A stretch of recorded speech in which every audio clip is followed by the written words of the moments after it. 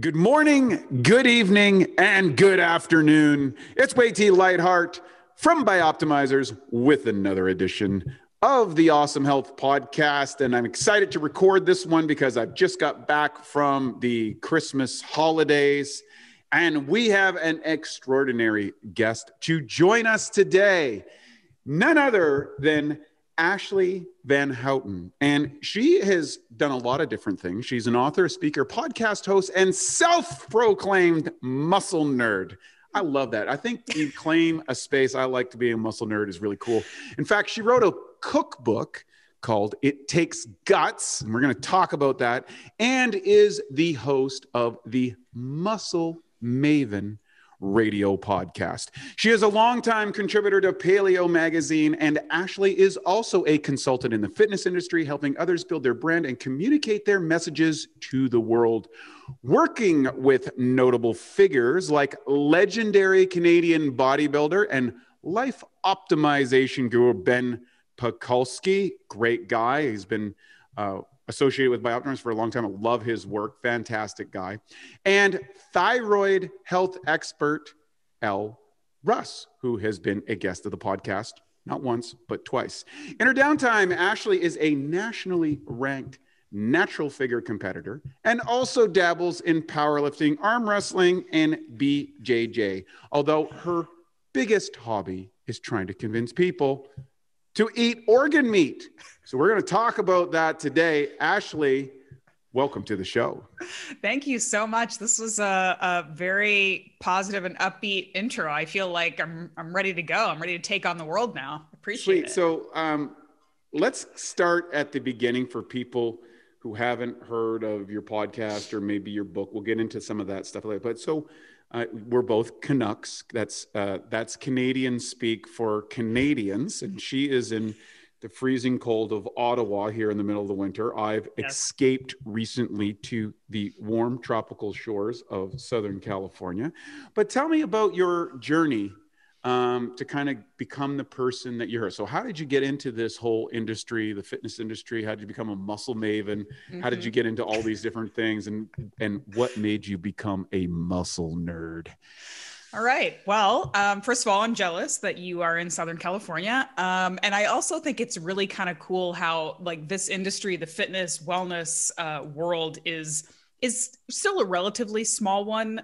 But I just keep running into awesome Canadians everywhere I go, which makes me really happy. So it's always kind of fun to connect with other Canucks. So anyway, I appreciate that.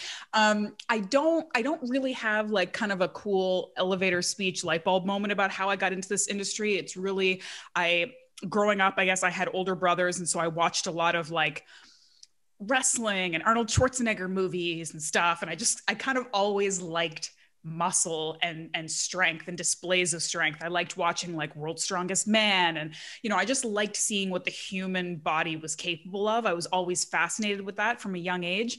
And while I never really considered myself much of an athlete growing up, I did do things like gymnastics and swimming. And I always was kind of involved in sports that required body awareness and things like that. But I wasn't really like a team sport person so much, not as good with a ball as I was kind of doing things on my own. So I didn't really consider myself an athlete until I really got out of university and found at the time, it was sort of the early days of CrossFit. And I found that because I was always sort of a gym rat. Like I always was in the gym working out because of the whole I love muscles thing. But I wanted something that was a little bit more like a sport and a little bit more like a community thing.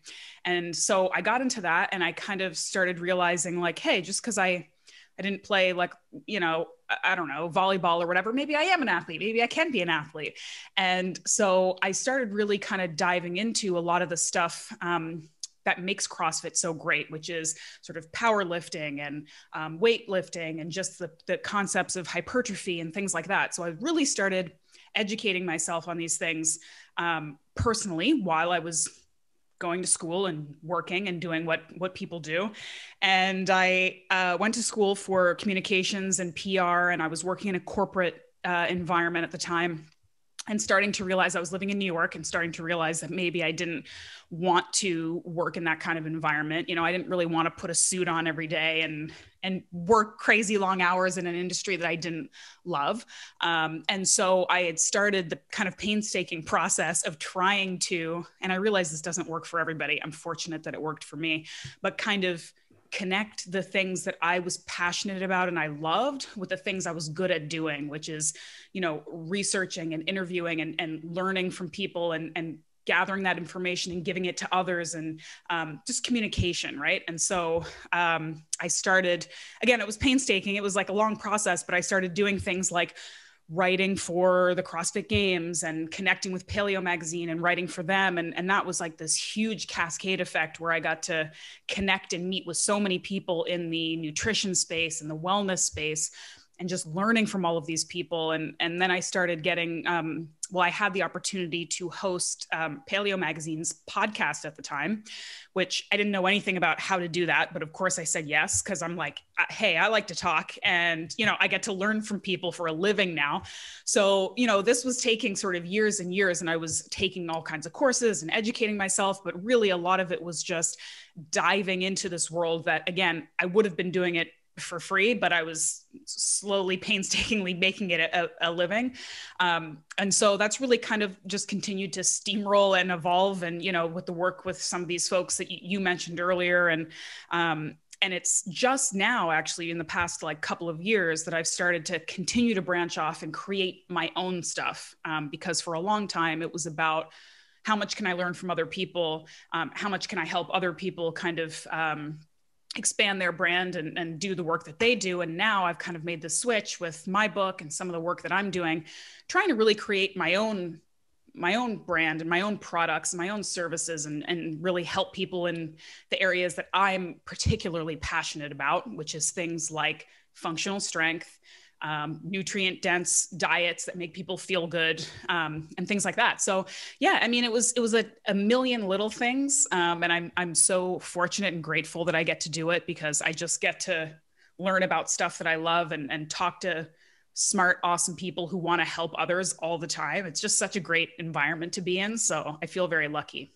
Yeah, I agree with all that. So couple interesting components, and I want to get to, let's dive right into it, because I think a lot of people, you've written a book, it's called It Takes Guts, and you're a big advocate of leveraging eating nutrient dense foods such as organ meats. My business partner is a big advocate of that, and of course it has a long history, particularly in Chinese medicine. In the bodybuilding industry, you can go back to the wild physique in Vince Gironda, one of the de facto Hollywood kind of trainers of trainers back in the 40s and 50s and early 60s, who was a big advocate of organ meats and glandulars and nutrition, was way, way ahead of his time. And there is what I would say, a resurgence of that philosophy here in the West and in certain pockets of the fitness and performance industry. Can you share with our listeners why or how consuming organ meats has been a big thing for you? What led you to come to that conclusion? Because it's like, not everybody wakes up one day and says, you know what, I need to eat a kidney today. Or, or what's the difference between eating a heart versus a kidney versus a liver? Yeah. What is this whole thing? Can you explain that, or what attracted you to it, and maybe explain some of the nuances about organ meat consumption? Yeah, I mean, I could go all day, so you stop me when you want to, because it is a very. I'll interject if I have a question. So how about I'll do that. That would be great. That would be great, because I mean, this is still definitely like sort of a niche conversation, but when you think about keto 10 years ago was super niche. Paleo 15 years ago was super niche. Everyone thought it was just a weird trend, clickbait. And now there's, 400 cookbooks in Barnes and Noble on each of those topics. And so I still hold out hope that there is going to be, like you said, a continuing resurgence. And I think it is almost like a response to, in the fitness world, over the past number of years, there's been sort of this biohacking concept, which that can be a whole different rabbit hole we can go down and the pros and cons of that. But there is always, whenever we go in one direction, there's always sort of a backlash in the other. And with the idea of biohacking being like fringe experimental stuff,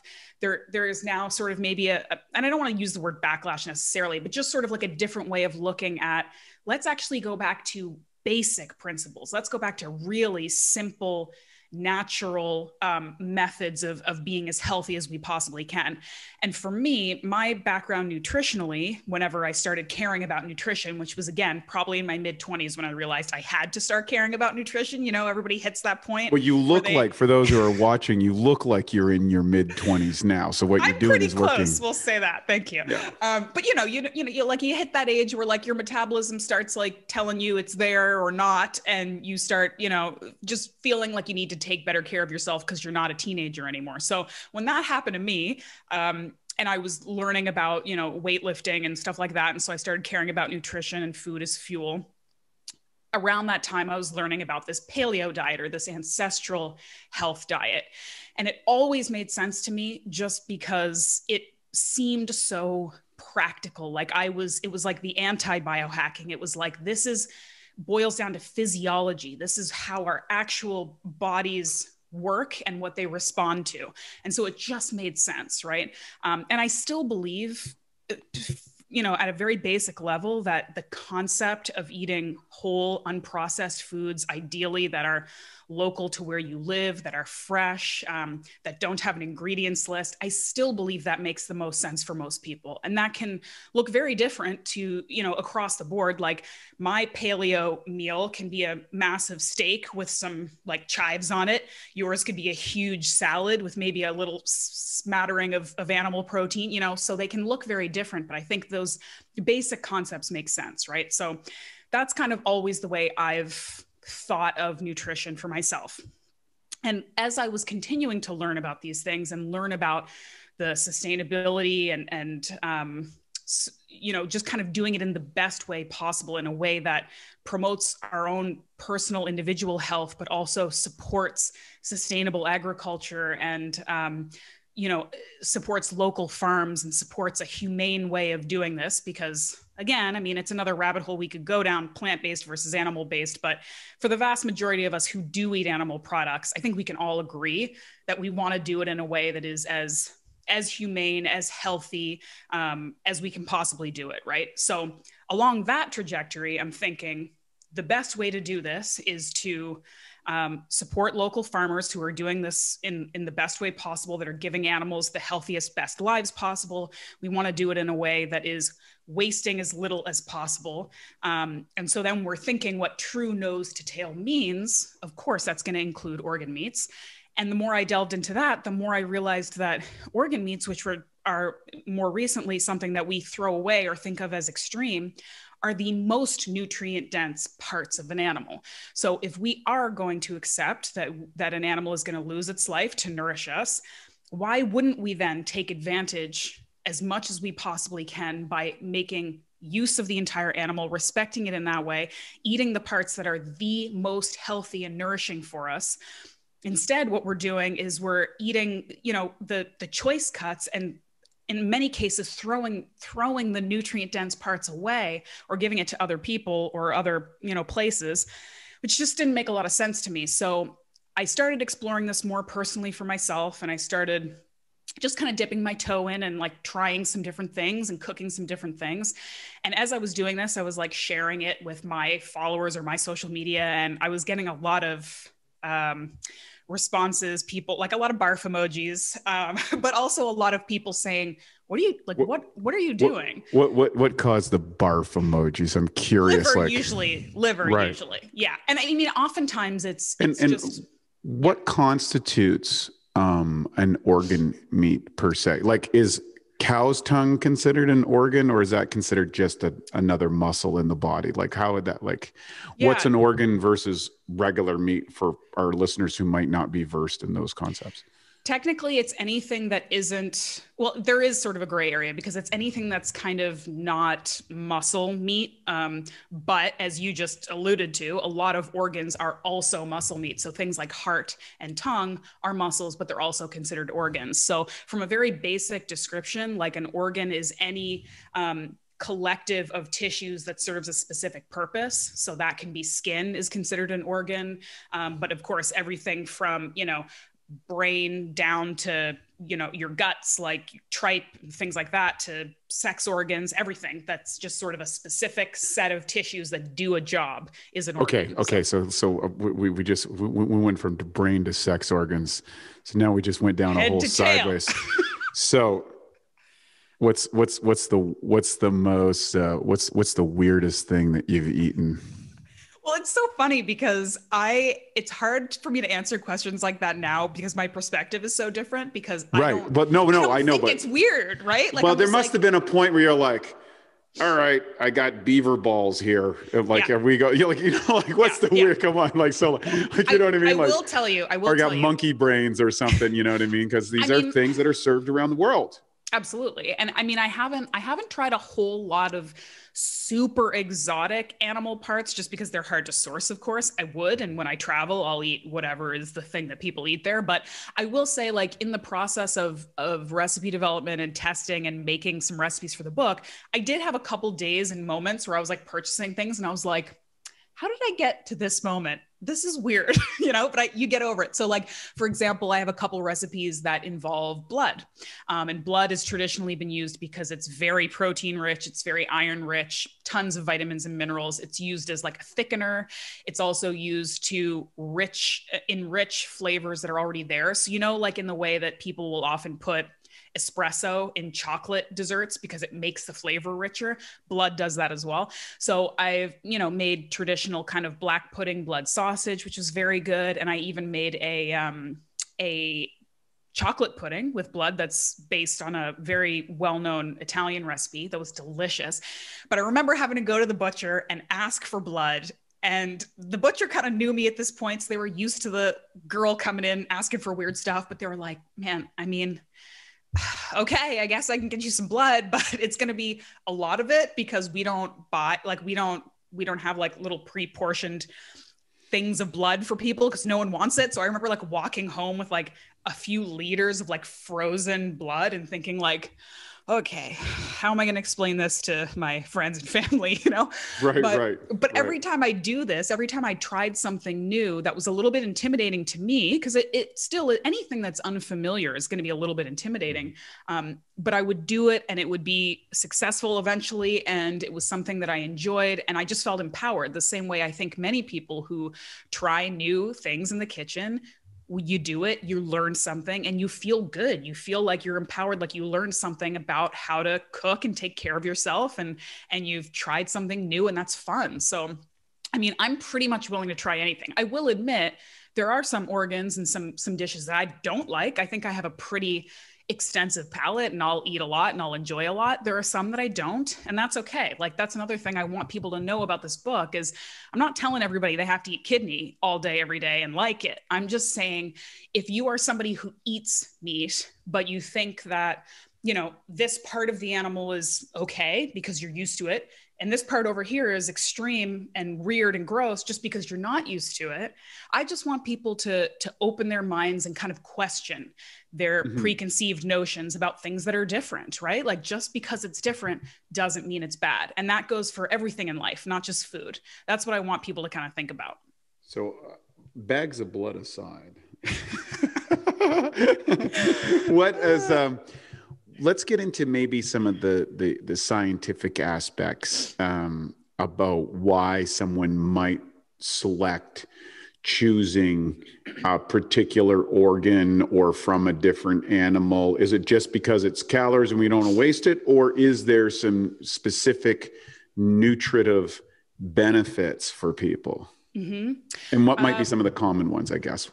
Yeah. So in my research, what I have found to be, and I'm sure, again, you know a lot of this stuff too, like anybody who does a lot of research in the nutrition world, there's talk of superfoods. And again, if you kind of take the clickbaity terms away, we're talking about like ounce for ounce nutrient dense foods. And those include things like oysters and things like, blueberries maybe. And the big one that comes up over and over again is beef liver.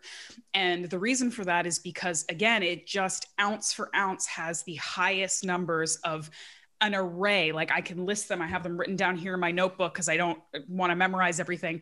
Every vitamin and mineral you can think of, it just has it in such high numbers that we're talking about bang for your buck here. Like if you're somebody who maybe recognizes the importance for your health of eating animal products, but you want to reduce it because you don't want to contribute too much to eating a ton of animal products all the time. So you want to eat animal products for your health. You just don't want to eat a lot of it. You do not need to eat a 12-ounce beef steak every other day to maintain sort of the benefits. People are eating a couple ounces of liver maybe once a week, and you are reaping really impressive benefits, like everything from antioxidants, like CoQ10 and things like that, to all the B vitamins, iron, everything you can imagine is in beef liver. So in talking about animals, right, liver is going to be the most nutrient dense part of pretty much any animal. I often recommend people start with chicken liver just because the smaller the animal, the milder the flavor of anything tends to be. So if you're kind of like, again, dipping your toe in the water and you're a little bit nervous about flavor or texture, you start with smaller animals and you can work your way up.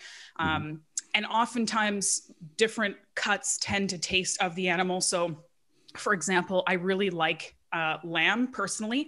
I think that it has a nice flavor and a lot of people like the taste of lamb. And if you, for example, were to purchase a lamb heart, it's going to have a lamby flavor. So lamb heart tastes different than beef heart, tastes different than chicken heart, and so on. But I do think that so again, depending on your unique challenge or your requirements, or if you find yourself kind of deficient in certain vitamins and minerals, you might want to go for different things. Like again, heart is super high in a lot of these minerals, but it's really high in CoQ10, which is a anti-inflammatory antioxidant. So that's maybe a great option for people. I also recommend heart for people because, as we mentioned before, it's a muscle meat. So if you're worried about texture, which a lot of people are with things like liver and kidney and stuff like that, it has a very beefy texture that is familiar and more appealing to meat eaters than maybe other things. Again, there's all this information is in the book, and I don't think that people need to necessarily obsess over, I have to eat cooked beef liver because that's the most nutrient dense. I think that if, again, we're just talking about trying to have, generally speaking, a nutrient dense diet that involves plants and animals and fruits and things like that, that thinking about using the whole animal, it just makes sense. Like if you're, muscle meat is just an inferior product, honestly, if we're talking about nutrient density. So why not kind of look at ways you can explore that and enjoy it? It doesn't have to be something you choke down. I know lots of people who take, they freeze beef liver and kind of swallow it like a pill. And look, if you want to do that and that works for you, great. But there's plenty of ways to enjoy it. And I think that it just involves a little bit of work and experimentation and some adventurousness in the kitchen. And I always kind of liken it to things like, we all grew up and our parents maybe made us sit at the table for a while because we didn't want to eat our vegetables, right? Everybody has like a boiled Brussels sprout story, right? We had to sit at the table because they're gross. It's squash for me. Oh, like why was everything boiled growing up? I don't know. Anyway, but we didn't grow up thinking I'm never going to eat a vegetable again because I had gross boiled vegetables when I was young and they were gross. We are taught that these are healthy and good for us. And so you figure out a way to enjoy them, you make it worth it. Or at some point you grow up and realize you're an adult and not everything needs to taste like a Big Mac or a Pop-Tart, right? Like some things are fuel and they aren't, not everything you eat should be hyper palatable anyway.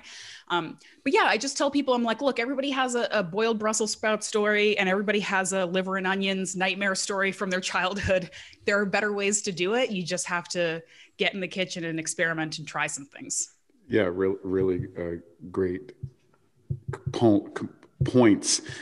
When you talk about your book, It Takes Guts, what's the book about? And who is the book for?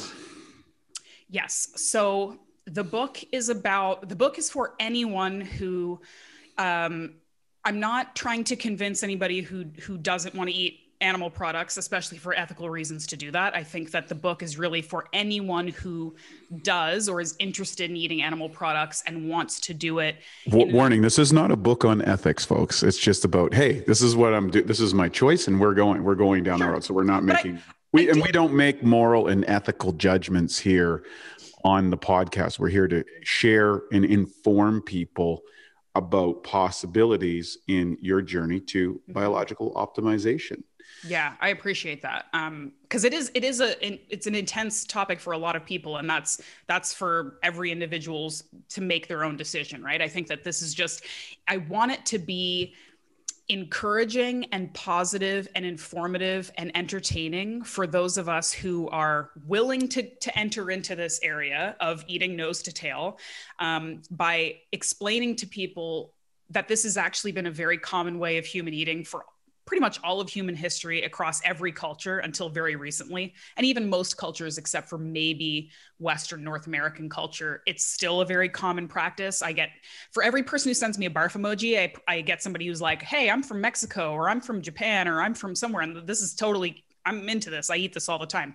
So I wanted to kind of give people a little bit of history, talk a little bit about culture and different ways to enjoy this kind of food. I give like full breakdowns of every kind of ingredient that I use in the book and how it can be prepared and why it's beneficial and healthy, and all the kind of breakdown there. And most of the recipes have a story, like a personal story. I have a couple friends who are chefs and recipe developers who submitted some recipes. And I also kind of have like a personal story to go along with each one, because I recognize that these are atypical ingredients. And I just really want people to feel like just sort of encouraged and positive. Like, this isn't a scary thing. It doesn't have to be scary. This can just be fun.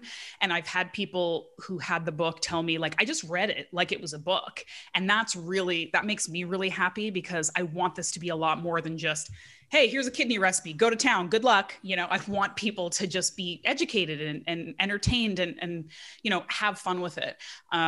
And so it's for everybody who's willing to just kind of learn something new about nutrition, I suppose, and try something maybe in the kitchen. Yeah, that's it. What are some of the benefits that you've experienced or your clients have experienced from, taking in organ meats? What's kind of maybe if you have some supporting data or even some anecdotal stories, because I think both are relevant. And just to go on a tangent here for our listeners, I am a big advocate of clinical experiments as opposed to double-blind studies. And here's why. In a double-blind study, very seldom do you get complete compliance and adherence to the protocols. The protocols are often very difficult to replicate in real life. And the variance within the subjects is not factored into most of the research based on genetics and history and deficiencies and things like that. Where we break away from that is with people who have clinical experience, such as yourself, which that is, you're dealing with real people in the real world with real problems who have tried umpteen different things. And then they say, hey, I added organ meats to my diet and bingo, this happened. So I'm curious as to what you noticed, and maybe some stories about some other people that this was life-changing for them. Yeah, I completely agree with everything you said.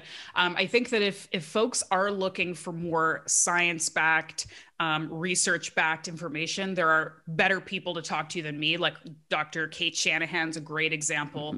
Mm-hmm. And even if you research people like Diana Rogers, who are really doing a lot more sort of work in this field. I'm not a registered dietitian. I'm not a functional nutritionist. I've done some courses in that area, but I'm really much more of a journalist, honestly, than a like clinician.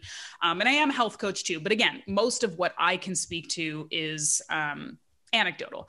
And for myself personally, it's one of those things where it's hard to say, like, I'm never going to go out there and say, because I eat liver all the time, I'm the healthiest person in the world, and I'm healthier than you, and I'm healthier than I was even 5 years ago. I can't say that for sure. What I can say is that I know that since I have incorporated high quality organ meats in my diet, I have not been sick. I have enjoyed really robust health. And I can tell you also that personally, when I eat liver specifically, when I eat liver, I feel nourished and energized in a way that it sounds almost corny for me to say it out loud, in a way that I have never felt eating or doing anything else. It's like you take a shot of, I don't know, like an energy drink, except without the grossness of an energy drink. Like it just, it is so nourishing. And I think that a lot of people have that experience maybe when they switch from a standard American diet to a more nutrient dense diet, to organic vegetables or organic, like I remember having a similar transformative experience when I had a organic free range chicken for the first time, instead of like your normal grocery store rotisserie chicken, and being like, this is a different animal, you know? It is. And it is. And I think a lot of people don't recognize that. Just like,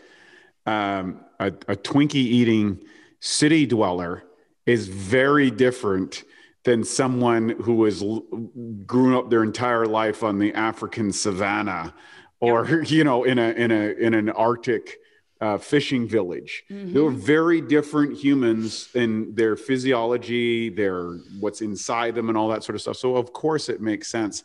I think a lot of people don't recognize how much our food has changed with industrialization. I always call it the unintended consequences of technological innovation. The Bioptimizer mission is to help more of the world fix their digestion at a core level. The truth is, your digestion is only as good as your enzyme levels. Imagine trying to build a house with a tree. It's impossible. You need to chop the tree down into small pieces.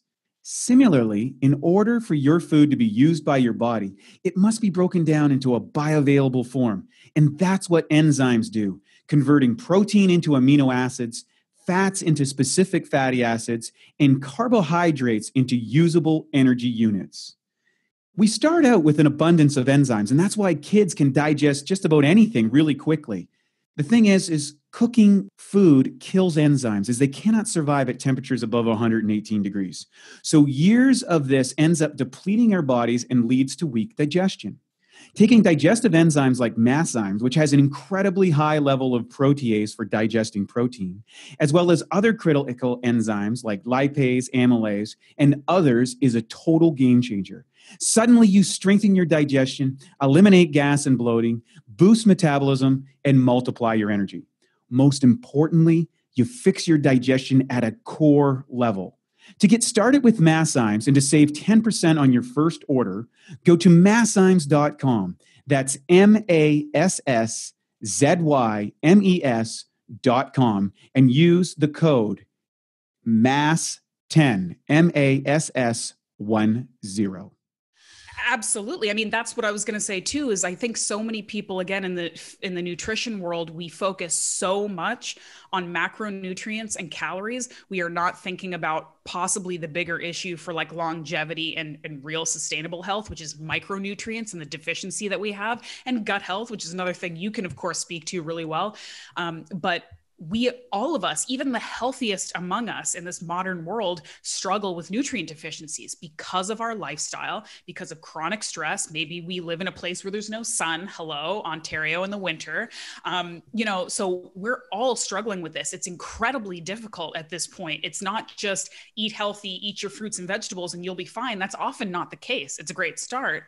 But I think that, again, a lot of my maybe clients that I've worked with who are so focused on maybe body composition or hitting your macros so you look a certain way, and they're not thinking about, again, nutrient density and the fact that maybe they're stalling or maybe they're having health issues even when they look good because the food that they're eating is not actually nourishing their body. And I just think that it has such an impact because of the I keep saying these words, nutrient density, but you're eating a small amount of this food that is incredibly bioavailable, that your body is able to absorb if you've got good gut health. And people just notice such a significant difference so quickly that it's just, to me, it seems like a very low risk, high reward proposition for most people. It's like, look, just try it. If you're already eating steak and ground beef and chicken thighs, put some chicken liver in there, like try some heart, try some, whatever, sweetbread, spleen, like just try it and see what happens. And I haven't had anybody tell me this was a bad decision. So I know we're, Bioptimizers, we're coming out with we have an author that's coming out with the Carnivore Cookbook. And I was shocked when I saw that he's making bread with meat. And I'm like, okay, I saw meat bread recipe. I was like, meat bread. Okay. Who knew?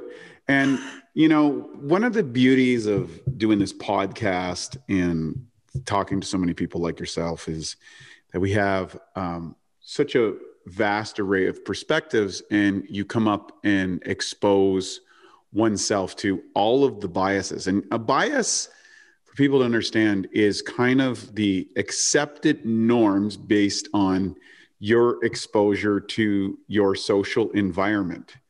And so, for example, I remember when I first went to China and I'm seeing dead dogs in the hanging in the meat shops, right? And things I would never consider eating. And I'm like, wow. And then you go to another culture and, like you go to Japan and there's all this raw fish that people are wiggling and just eating it, right? And then you see on, tribesmen in Africa digging up ants and just eating them, or beetles. And then you go to another place, and then India, where there's a lot of people that are plant-based and are, don't adhere that. And so what you start to realize, the more that you expose yourself to, is that, wow, there's a whole lot of things that I don't know. And the tendency is to be suspicious or to carry a bias or a judgment into something. And I think if you're going to really embrace super health, that one needs to expose yourself to these things and be curious. And curiosity, as they said, killed the cat, but satisfaction brought him back. And I think it's really important to be curious and to maintain that curiosity like a childlike, and to recognize that when you come up against biases or aversions. So one of my spiritual teachers talks about how you become consciously aware of attractions and aversions. What are you attracted to? What are you aversion to? Tony Robbins talks about that. You're moving towards values and you're moving away from values. And these are actually much more malleable than we think if we're willing to experiment and grow with it. So kudos to you for bringing that up and sharing that with people, because I think oftentimes, and I've seen this, we were just talking about this today, my business partner, people are always, they're always shocked that Matt's a keto guy and I'm a plant-based guy. And we go, well, how does that work? And like, well, we're dietary agnostic. It's like, there you go. It's whatever works for you, and experiment and optimize the diet that you're on. But I think it's really important to maintain this and to get away from what I call dietary tribalism. Right? And that is, these are the rules of my tribe, and if you break them, you're an infidel.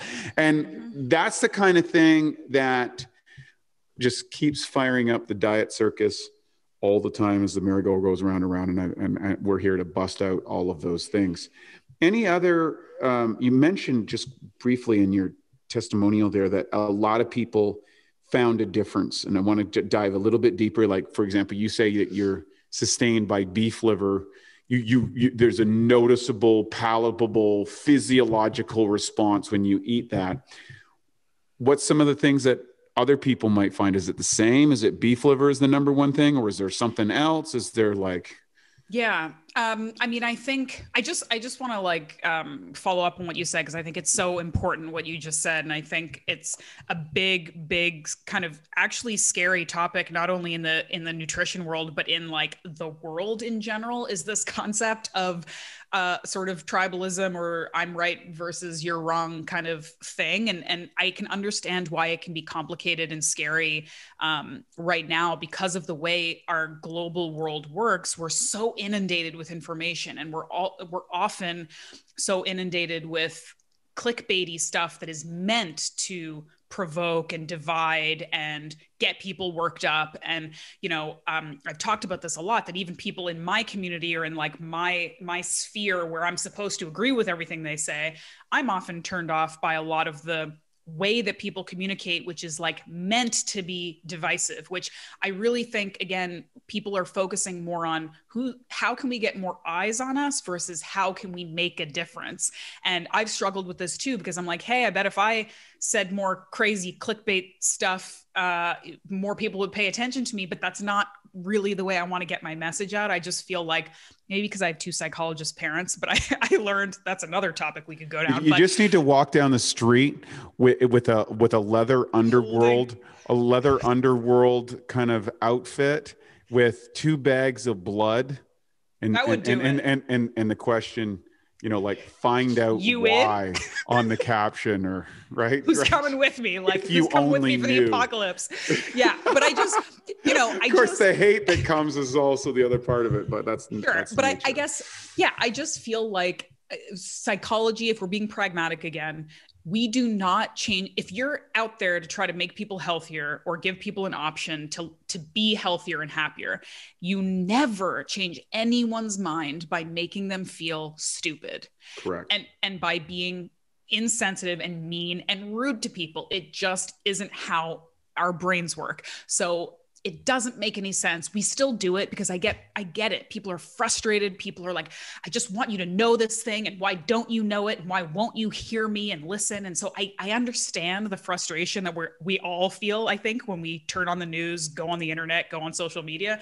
But I really appreciate what you said, because I do think that more conversations with people who can be, again, kind of separate your emotions or separate your personality from the lessons you're trying to teach or learn, this like nutrition agnostic thing. I really appreciate that. And I really like that. So, so going back to the health benefits thing, I think that the major part of it for the people that I work with, it tends to be pretty like vague markers, but important ones, and things like improved immunity for people who have super, super high stress, hard charging lives, increased energy and performance in the gym, which is, again, something that, I can only say anecdotally that they're telling me I feel better, I have better energy and things like that.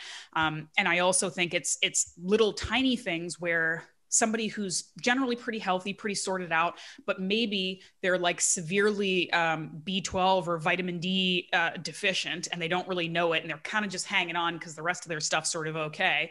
And when these sort of levels start to, or these kind of things start to level out and everything's kind of coming more in balance, it's sort of just like a cascading effect for everything. Your sleep gets better, your digestion gets better, your mood gets better, your performance in the gym gets better. So it's really like, I wouldn't say, like, I'm not going to market like eat beef for better sex or like eat liver because it'll help you sleep better. I really think it's one of those things that it's just didn't you know it was avocados? Yeah, avocados for better sex and sleep. Yeah. Hey, I'll go with that too. I eat a lot of avocados. So yeah, I'm cool with it. I'll buy into that. But I think yeah. What do I need to eat right now? Yeah. Switching gears. Thank you for that, by the way. I really appreciate that. And I think that if, as an overarching philosophy, if what you're currently doing or the philosophy that you currently are advocating in life, and I'm talking to you, the listener, if it's not leading you where you want to go, you need to experiment with some things that you may be averse to or not like, or say no. And that oftentimes is the breakthrough that you have. And I've seen this so many times with people who are advocates of a plant-based diet, switch to a meat diet for whatever reason, and have remarkable results. I see the opposite way too. And there's advantages and disadvantages to every dietary philosophy. Yep. And there is a time period where a person will gain the benefits of it, and then they begin to diminish, and some of the liabilities will show up. So being able to cycle through variances and do testing and expertise, I think, is the intelligence approach to the world today. And one of the biggest parts of that I find when I work with clients is going back to, again, what you said, sort of taking the like tribalism or the connection with your identity out of it makes a big difference with this, because one of the biggest problems is that people give themselves such a hard time when something stops working that used to work for them, because they personalize it and say it's because I'm failing, or because I didn't do it good enough, or I was wrong. Whereas I'm trying to coach people a lot of times that, for example, if someone was on a strict ketogenic diet, maybe they were super overweight, maybe they lost 75 pounds in a year, incredible. And then it plateaued, and maybe their libido went down and their energy went down, and they're kind of having some craving issues. And they're like, oh, I'm not good enough. I can't keep doing it. I'm failing. And it's like, maybe the thing that served you before is not serving you anymore. And that's okay. But we get it in our head, this black and white. I'm keto now. Carbs are bad now. I can never do that again. If I do that, I'm backsliding. So I like to encourage people to think of any of these methodologies, whether it's fasting or keto or plant-based or just, any kind of thing like that they're using and incorporating into their diet as a tool instead of an identity or a lifestyle. I'm not like paleo lifestyle, or I'm carnivore adjacent lifestyle, or I'm a intermittent faster. I just have these tools in my toolbox that I use when I need to and put them away when they aren't working anymore. It has no bearing on my, goodness as a person or my ability to kind of do the things I need to do in life. And I feel for people, because it can be very emotional, and it can be so tied into how you feel about yourself. And I just wish people would give themselves a little break. Just give yourself a little bit of grace. You're doing something good, and now you're switching, just like everybody else. We're all doing it. We're all constantly evolving. So, give yourself a break. One of the maxims my spiritual teacher said, be kind and loving to everyone and everything, no matter what, especially including yourself. Yes. So I think that's really important. Switching gears though a little bit, because before we started the podcast, we talked something about youth say is really cool about strength and mobility, and particularly for females. And that is, you are engaging in a pull-up program, which is a highly technical exercise that a lot of women feel that they can't do a pull-up, but with the right training and the right technique, they can. And oftentimes that is massively transformational for people's kind of self-view or their ability to consider themselves as strong or fit or athletic. Yes. Can you talk about your pull-up program that you've been doing? Why did you get involved? How did that happen? And what have you learned? Yes, I am so excited about this. These are kind of my two babies this year, my pandemic babies, were the book and this program. This program I've actually been working on for years. And I sort of kept starting and stopping because I was second guessing myself and saying, like, this is so specific and it's also really hard. Like, is this something I can actually put out that people are going to want to use? But like you said, I had such a transformative experience when I started doing gymnastics and body weight functional movements like this. And when I learned how to do pull-ups and then I was doing weighted pull-ups, and then I was doing, muscle ups and things like that, I just felt so good about myself. And one of the things I've learned through my fitness journey is that while everyone wants to look good and everyone will always want to look good, the path to true confidence, I strongly believe, is through competency at things. And it can be physical competency. It can be you're really good at your job. You're a really good partner or parent. You're, a good friend, but learning skills and being good at things is going to give you way more confidence than a set of six pack. And I know this because I've had a six pack. It was cool. Nobody really cared. You take a picture with a six pack and then people move on.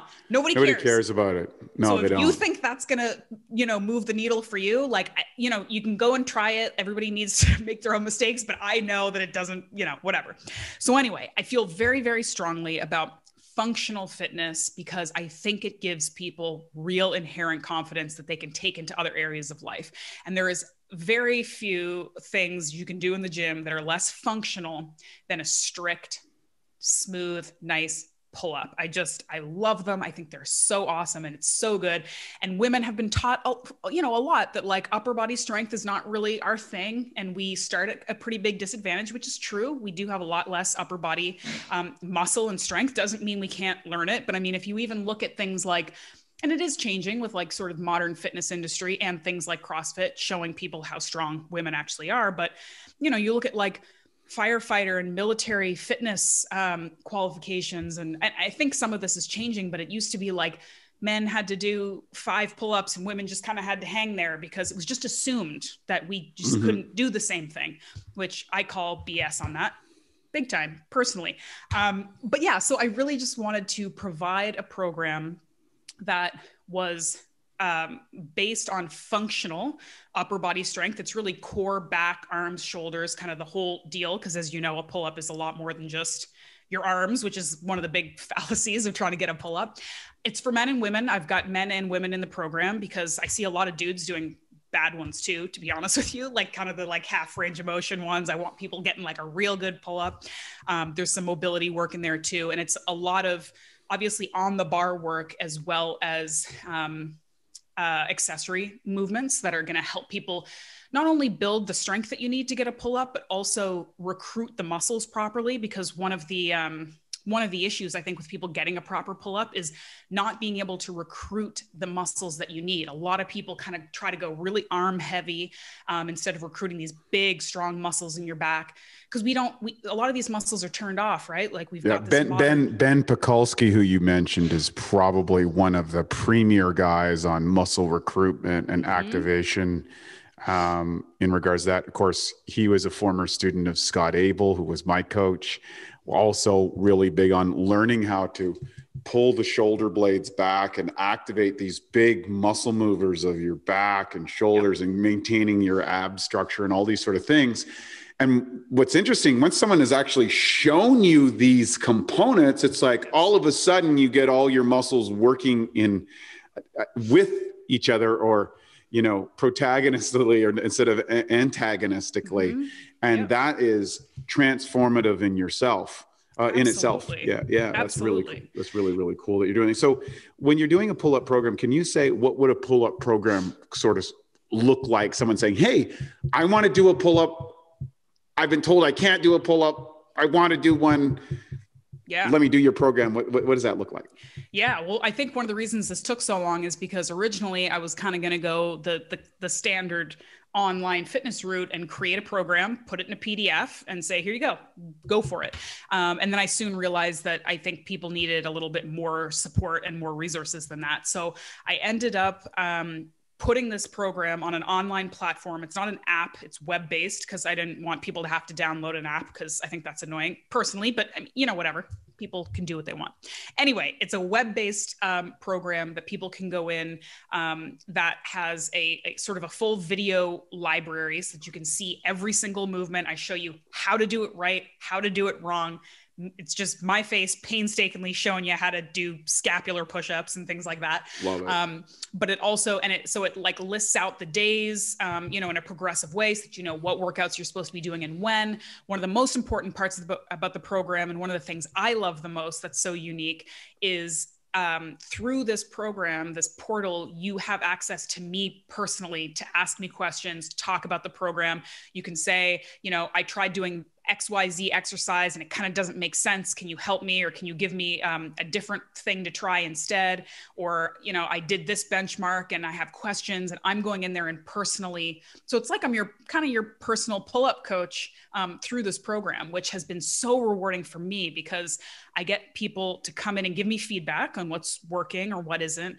But also people coming in and telling me like, these workouts are hard, but I feel like I'm getting stronger and it's making my tennis better and I'm better at this thing now. And like, I'm starting to see some muscles in my back, and it's so awesome and so rewarding. So the program is quite unique because it's about as interactive as I can get it in today's world where I can't be in the gym with you guys. And I think it's really clear. It's like really kind of well laid out. And of course it exists there forever. So the program technically lasts a month, but it's meant to be repeated. And the way that the workouts are done, it can be progressive and scaled and made more difficult or less depending on what you need. So yeah, I've had really great feedback. I've had some people making some pretty incredible progress. And every time I see somebody post on social media and it's showing them hanging from a bar doing a pull-up, it just makes me so happy. So yeah, it's been really fun. And before we go, can we talk a little bit about the Muscle Maven podcast? So I love the word, by the way, Maven for me and muscle, put them together as two of my go-to words ever. Nice. So great name on the podcast. Can you talk about the podcast and what's that all about for people who want to tune in? Yeah. And I've got to have you on it, by the way, Wade, because we actually had a very successful IG Live a while back. So I think that it just only makes sense to have you on to talk some more. Muscle Maven Radio is my podcast. The name really, it's funny because the name actually came about 5 or 6 years ago because I created an Instagram handle to document my bodybuilding competitions, because this was back when I was still using Facebook, which I don't really anymore. And I was like, I want to document this experience, but I don't want to annoy my friends with pictures of my sweet potato all the time. Should I, go somewhere different so that if they're interested, they can come to me? And so I didn't put my name on it. So I was just look, I'm in marketing. I'm a writer. It was a stroke of genius. I was like, Muscle Maven, that's me. And it just kind of stuck. It's my name now. People literally message me on Instagram and they're like, hey, Maven. I'm like, that's not my name, right? But it's cool. If you like it, you can call me Maven all you want. But anyway, so Muscle Maven Radio just sounds better than my name. My name's too hard to say. And it's really just, again, kind of an evolution of my work with Paleo Magazine Radio, where I talked a lot about nutrition and ancestral health. This is sort of me kind of going in my own direction and instead just talking about a wider range of topics around health and wellness. So anything from nutrition to I'm talking to professional athletes and their coaches, and functional medicine for women and hormonal health and stuff like that. There is sort of a lean towards women's health just because I'm a woman, and I felt like there's a little bit of that lacking in the meathead space. I'm a meathead, but I'm also a woman, and I feel like every podcast I listen to is just dudes talking about dude stuff, which is great. But, I want to hear some lady meatheads every once in a while too. So there's a little bit of that, but there's lady meatheads. I love that one. There's certainly stuff in there for everybody. I think my audience is about 50-50. So I don't want to exclude anybody. But again, it's we're talking about, it's just an excuse for me to talk to people I think are interesting and learn, and then other people get to listen and learn from it too. So it's the best gig ever. That's it. I love it. Yeah. I think that's the 3 stages of life: inclusion, exclusion, and then reclusion. Yeah, basically. Where can people reach you, get a hold of you? Web, Facebook, social media, whatever. I said, no, you're off that. Your podcast. Where can people reach you and get connected with you to find out more about your book, It Takes Guts, your podcast, the Muscle Maven, or to nerd out with a new pull-up program to get stronger and more confident in your capability to achieve physical excellence? I love it. Thank you. I think the easiest way to do it would probably be either my website, which is just ashleighvanhouten.com. And there's sort of an email thing there, so you can reach out to me directly. You can sign up for my newsletter there as well, or Instagram at the Muscle Maven. I'm on there, frankly, way too much, but I'm there and happy to answer people's questions. And you can find out more information, like the book you can buy anywhere you buy books, Amazon, Barnes & Noble, whatever. And the rest is, on my website or on Instagram. Well, there you have it, folks. Ashleigh Van Houten, organ meets pull-ups. And bottom line, it takes guts to be a muscle maven in today's world. I hope you enjoyed this podcast. And make sure you check out Ashleigh's site. She's a wealth of information and a lot of fun to hang out with, as you can see.